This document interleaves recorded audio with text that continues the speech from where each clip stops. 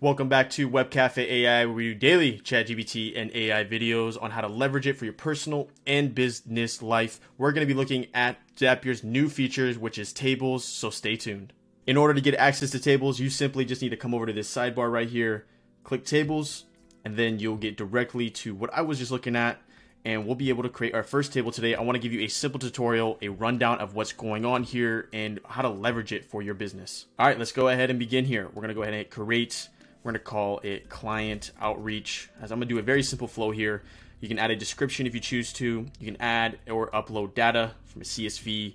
And then the only template we have access to right now is a to-do list, which is fine. We're going to be able to learn how to leverage a to-do list in Zapier.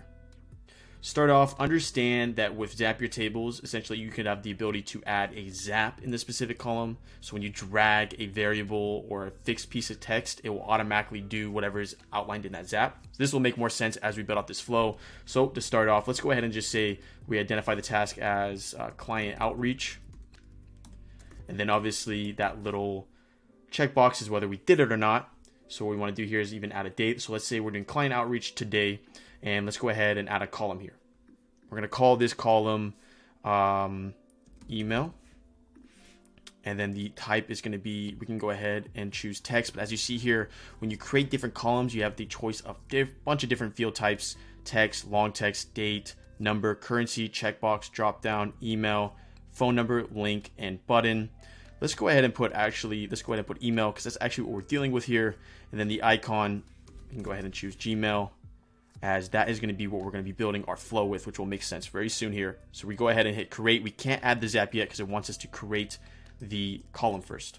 So once it's been created, I don't want my email to be on the far right of this table. Let's go ahead and drag it over so we can deal with it first. And the idea of what we're going to do here today essentially is I'm going to input the client's email, and then I want to automatically have a Zapier go that sends out a template / just sends out an email to that client. And specifically for us, we're going to be using AI to do it. Now, before we build that out, let's go ahead and see the UI here. What can we do here? First thing you can do here is, since I'm identified as the owner, in theory, I could share this to-do list with someone else, maybe part of my team. You can add hidden fields here that maybe only you can see essentially, and that the individuals that join that are lower ranks can't necessarily see. You can go to the settings here, you can change the name, you can add a description, and then this will become more important later in this tutorial about sending records, whether it's pending or automatically when it's like identified by the Zapier. And from here, you can go ahead and see how many zaps are being used in the table, whether there's filters or not, and whether there are hidden fields or not. Lastly, you can come up here and you go ahead and download all records if you have like a really big table that you want to like push towards some other part of your business. All right, let's go ahead and build out this simple flow so you can get a better idea of what we can do here. So we're gonna go ahead and edit field. Go ahead and go to zaps. We're say create a zap. And then it's gonna be basically create a zap with the trigger of identifying it. It recognizes that it's in that column. So we're gonna go ahead and say to-do list zap one, that is fine. We're going to do the trigger field as email. So it already knows all this information because it's automatic. So we can go ahead and test it, and there should be no data in there already. So for the purpose of this tutorial, I'm going to input a test email here, just our courses email, so that we can see that as we build out the flow. Okay, so I went ahead and put our courses email there, and we're going to go ahead and jump back over to that zap that we just created. So you see it shows up here. We can go ahead and hit edit. And from here, I'm going to go ahead and see if we can retest that flow. So then I can understand essentially where the email is being grabbed and identified by the record. Bold record B. And then we'll be able to see right there, F4 is where the data is being grabbed here. So we can go ahead and understand now when we build out the flow what to do.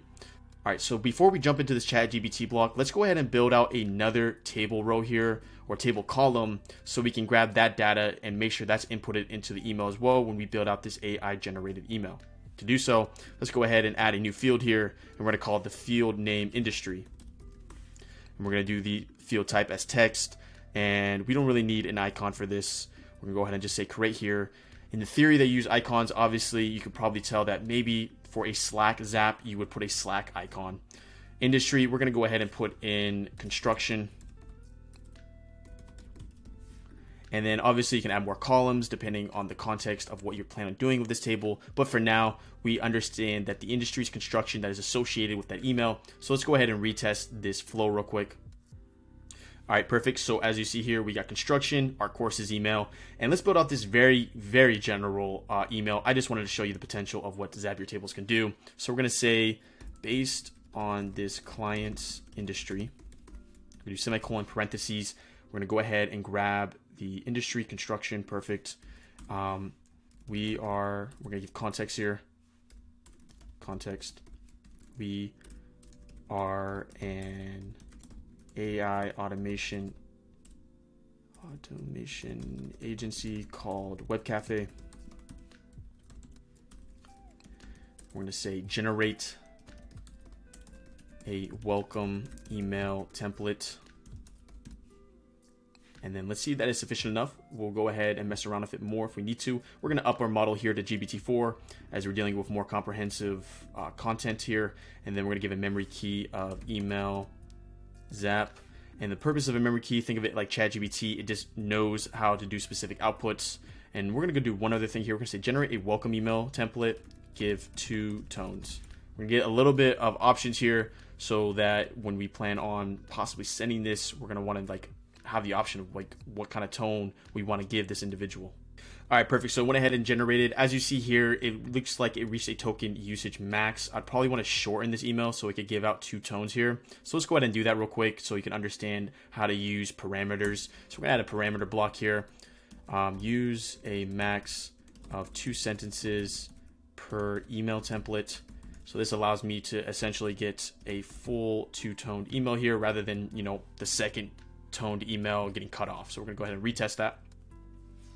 All right, so as you see here, now we're getting both the tones and in full. That's perfect. Let's go ahead and add our next block here, which is gonna be the Gmail block. And essentially this is what you're gonna notice here is now we're using the data that is also created. So we're gonna do create a draft, hit continue here. We're gonna choose our courses account. I'm just gonna send an email to myself. And then from here, we're gonna go ahead and do the to the record of email. And then the subject, we could make, in theory, a ChatGPT subject here. So I can add another block here. But for the purposes of this tutorial, I'm just going to add ChatGPT test. And then from here, we can go ahead and put the body here that we just created. Come down here. And then we can add attachments, labels, signatures, from name, from, BCC, CCC, so on and so forth. But for now, we're going to go ahead and skip this test. And then I'm going to make this Zapier active, and we're going to see all of it connect. So we're going to go ahead and hit continue here. I'm going to delete this block. I'm going to hit publish. All right, let's jump back over to the Zap table. All right, so we have it set so basically the records are pending, so it doesn't automatically just send it out right when it gets something, which is probably what you want. From here, let's go ahead and change it a little bit. Let's say healthcare is the industry we're dealing with here. And then let's say we use the same email. So I'm going to go grab that email. Okay, the email has been grabbed. Make sure your Zap is live. Once it's live, let's go ahead and see what it does. All right, so now that we have set that up, I'm just gonna go ahead and come up here, choose which Zaps to run. I've selected the row. I'm gonna click this one. We're gonna say send to Zaps. All right, so it says it's been triggered. In order to see if it has been, we're gonna come back to the Zap we just created. We're gonna go to history, and then we should see a little box here. Perfect, it is playing out. And from here, you're going to be able to see it play out. Now, if you're more interested in understanding the costs associated with a run like this, make sure to check out that video right there as I go over a nice little monitoring Excel sheet that I created that is completely free that you can use yourself.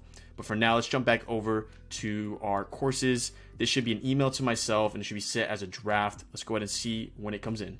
There you go. So we got our fixed text here of ChatGPT test. And then we have our 2-toned emails that I just created here. And then on top of that, we put in the industry as healthcare. So we grab that data as well. And as you see here, this is tailored for healthcare. Obviously, you can add way more variables to your spreadsheet. You can add a lot more stuff to the table. You can do way more stuff with your table just overall with different Zapier flows you can have in each row.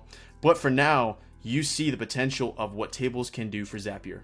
All right, so that wraps up this tutorial. I want to give you a brief overview of what Zapier Tables even is and what you can do with it. If you felt like you learned something, make sure to like the video. It is completely free and it helps us here at Web Cafe AI. And if this video was enjoyable and you felt like you learned something, go ahead and check out our other videos on these topics, as I plan on doing way more videos when it comes to Zapier's new features that just got released, and more specifically how to leverage AI in these new features. But without further ado, I'll see you in the next video.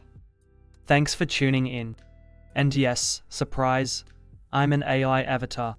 Make sure to explore more here at Web Cafe, where we demystify AI for your personal and business life. Until next time.